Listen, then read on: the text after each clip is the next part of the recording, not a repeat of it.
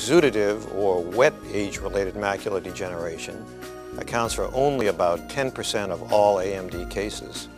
Nonetheless, wet AMD causes about 90% of all severe vision loss in adults with AMD.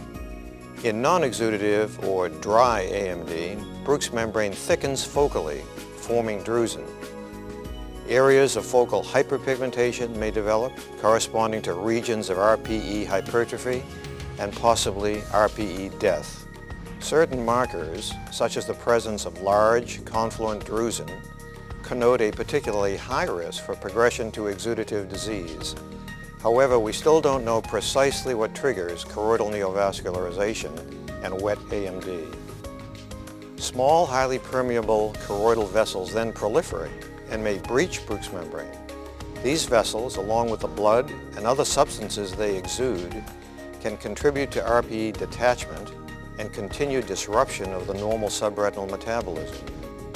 Over time, fibrosis and/or retinal hemorrhage can lead to substantial vision loss.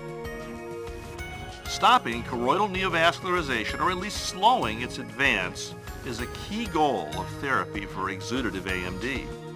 The better we understand the underlying angiogenic pathophysiology, the better our chances of developing effective, targeted therapy for this devastating disease.